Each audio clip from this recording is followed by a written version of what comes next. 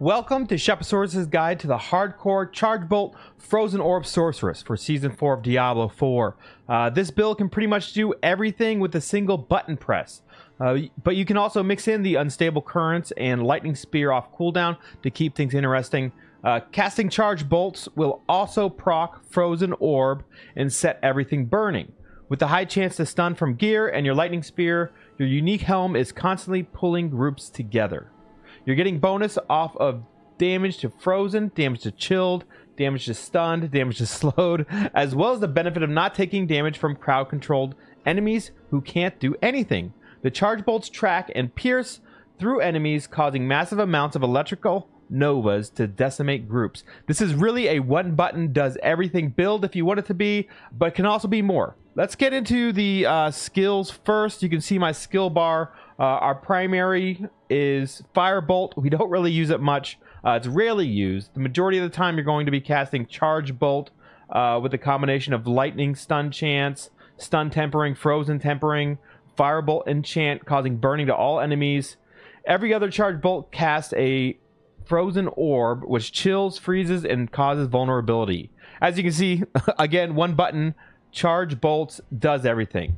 Teleport and Flame Shield, of course, for if you run into issues. Lightning Spear is a quick way to stun a lot of enemies, and it works well with the Shared Misery perk on the boots to spread stun to all nearby enemies. On top of that, it makes everything vulnerable, and when it stuns an elite, Godslayer Crown will proc every 12 seconds, pulling enemies into a nice ball of death for the Charge Bolts Nova to do tons of AoE damage. I'm going to go through everything, the skill tree, my Paragon points, and my gear. Check out Mobalytics. It's all uploaded on there. And if you got to this video from Mobalytics, here we go. Let's get into it. For our enchantments, we are using Firebolt Enchantment. Direct damage from skills applies up to an additional 23% burning damage over 8 seconds. This is going to proc all of our passives and our Paragon Board that increase our damage reduction when enemies are on fire. And on top of that, we're using the Frozen Orb enchantment, right? Whenever you're casting non-basic skill, you have a 30% chance to launch a Frozen Orb at a nearby enemy. This is chilling, this is freezing, and this is making everything vulnerable because we put 3 points into this to get the Greater Frozen Orb enchantment. So Explosion has 40% chance to make all enemies hit vulnerable for 3 seconds. This is huge, especially on boss fights, where the initial vulnerability from your charged Lightning Spear is going to wear off. Well, now you have Frozen Orbs going at this boss, continually making it vulnerable. So Firebolt and Enhanced Firebolt, first 2 points, you have to take it. It's primarily taken for the enchant. You will use this sparingly when bossing to try and remain above 100 mana for Elementalist aspect, as I haven't figured out a good solution to our mana issues when only setting one enemy on fire, and also the limited crowd control mana generated from aspect of the Umbral when there's only one enemy on the screen. Typically, there's hordes of enemies, and mana is not an issue. Move on down to our core skills, and you can see, even though it's not on our bar, we are taking some points in Frozen Orb up to Greater Frozen Orb here. Frozen Orb Explosion has a 40% chance to make all enemies hit vulnerable for 3 seconds. And frozen enemies are always made vulnerable. This stacks with our Tempering to make enemies frozen. This doesn't actually get put on our bar. Like I said, it's just there for the enchant to keep vulnerable up on enemies, primarily boss fights, as enemies die immediately. Then we go over to Charge Bolt. Obviously, that is our primary core skill. I have now spec'd into Greater Charge Bolts for a little bit more damage because we're starting some pit runs. But the build on Mobalytics has Destructive Charge Bolts. Charge Bolts reduce their damage dealt by 25% for 3 seconds. This is a choice for you. If you want more survivability, if you're doing hardcore like I am, you might want to at least level using Destructive Charge Bolts, and then you can go into Greater Charge Bolts right after that. Next up, our defensive skills, right? Flame Shield is our emergency button. Unstoppable, immune, and generate 50% of your missing health. Then there is Teleport. It's just a great all-around skill that also has Unstoppable.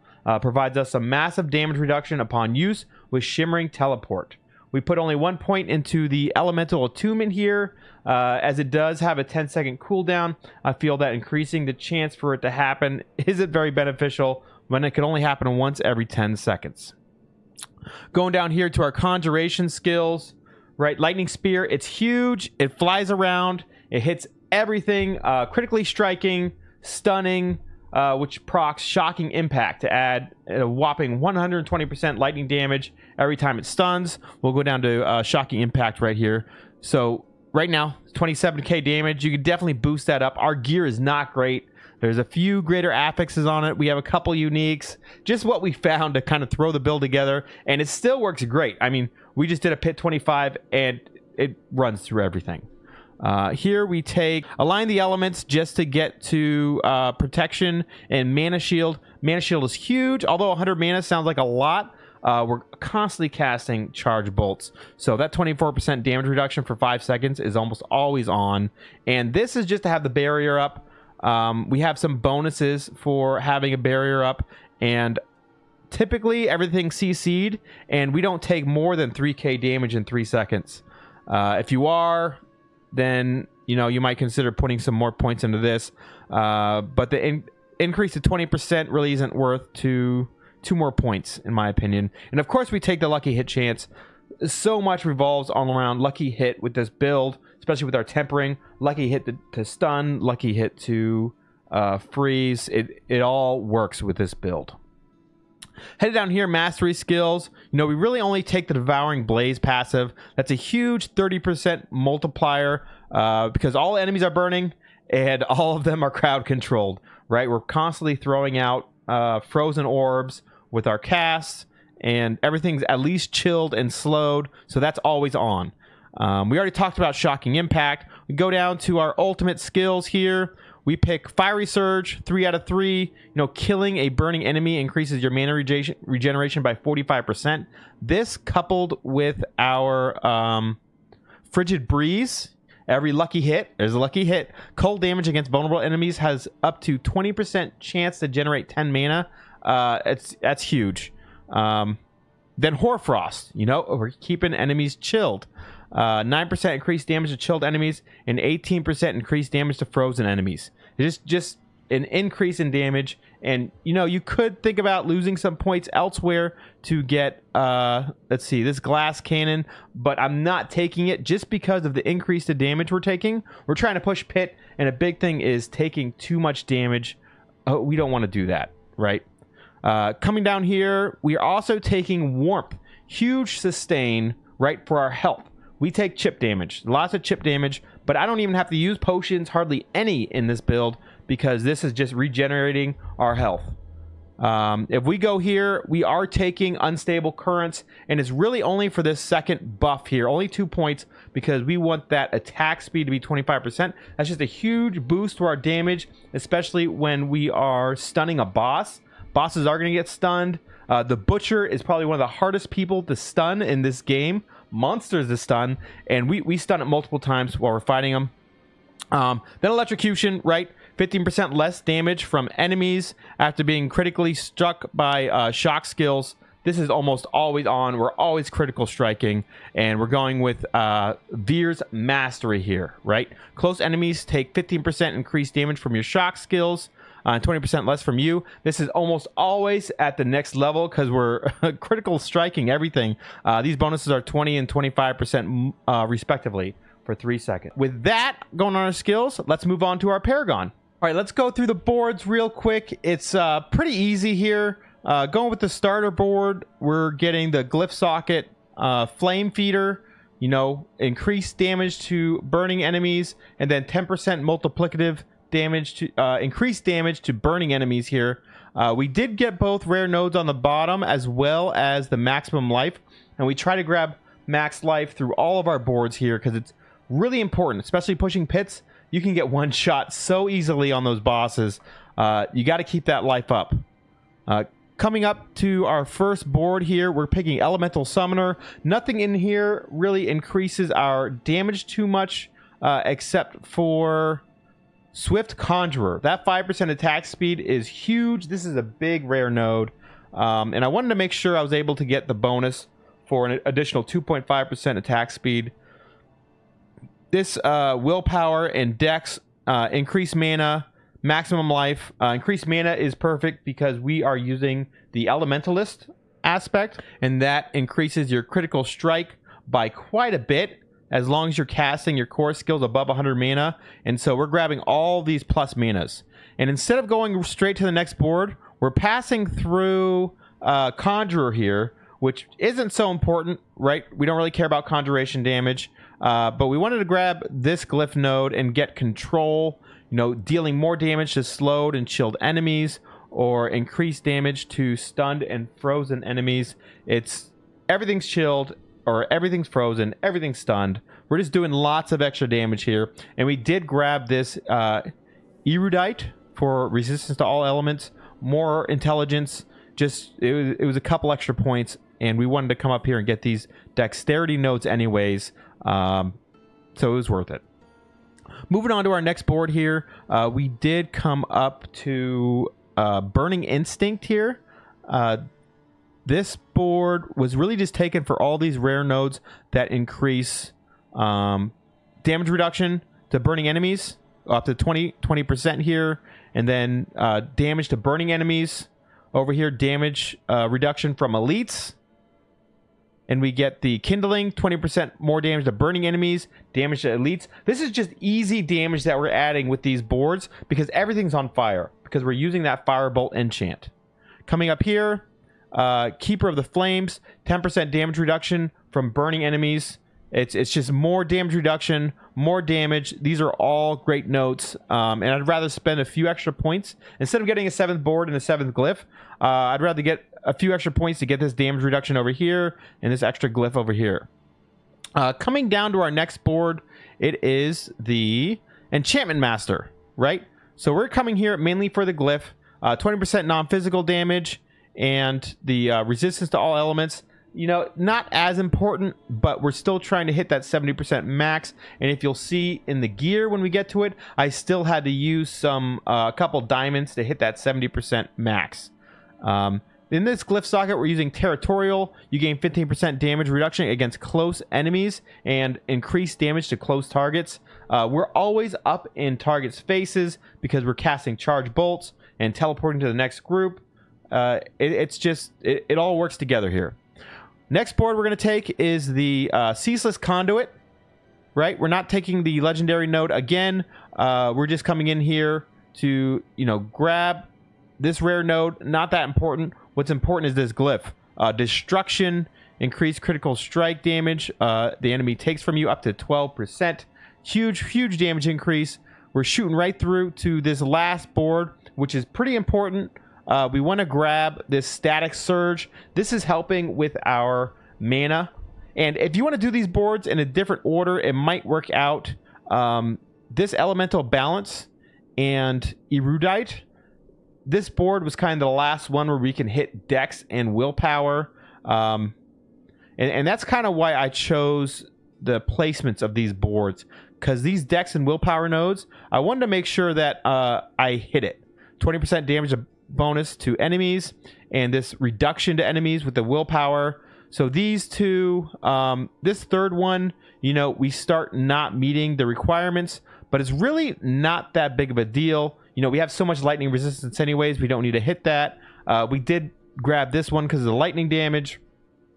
But the big nodes we wanted to hit here is really paralyzing, 30% damage to stun enemies and maximum mana, and then the magic node for maximum mana. We grabbed our mana regeneration, restores 10% of your mana, makes enemies vulnerable, and then restorative, more maximum life here, right? We didn't really care about hitting the willpower on this. We don't really use healing potions, to be honest, but we do have this more maximum life here. It's adding that multiplayer, and our last glyph is Exploit for that increased vulnerable damage to enemies. We have vulnerable from Charged Lightning Spear, and we have vulnerable from our Frozen Nova, right? So that's all working for us. Let's move on to our gear. Lost our connection there, but we're back. Let's talk about the gear real quick. Godslayer Crown is, you know, this kind of makes the build a one-button wonder. You can literally just press charge bolt, and things will get stunned, things will get frozen, things will get pulled into little balls of death. See here, when you stun, freeze, or immobilize an elite enemy or damage a boss, it pulls in nearby enemies and you deal 42% increased damage to them for 3 seconds. Ideally, this would be 925 with more greater affixes and 60% increased damage. We just haven't found it yet. But we have the most important greater affix, maximum life. Coming down here, you know, this amulet, I put piercing static on the amulet as piercing is 100% required for this build, and the amulet lowers the damage reduction of that aspect. So you see here, charge bolts pierce but deal 28% less damage to targets hit after the first. That's huge. We have maximum life, you know, critical strike chance, and resource cost reduction. All of our pieces that can roll it, we're going to be rolling maximum life for our first temper, and down here, resource cost reduction for our second temper. Going on to our rings, Talrasha's Iridescent Loop. Our best roll of this, we've found a couple 925s of it, but our 800 item power has just been the highest roll with everything. You know, for each type of element damage you deal, you gain increased damage up to 54% here. It can go up to 60%. With one button press, charge bolts going out, burning enemies. It's casting a frozen orb, chilling enemies, so ice. We're always going to have 3 different elements. And you could, if you didn't want to run the Staff of Lamb Essen, I kind of think you should. These charge bolts, you get +6 to charge bolts right off the bat without mastering it very well. And then you have charge bolts have a 50 to 60% chance to be attracted to enemies and last 300% longer. It's just traveling all over the battlefield, hitting all the enemies.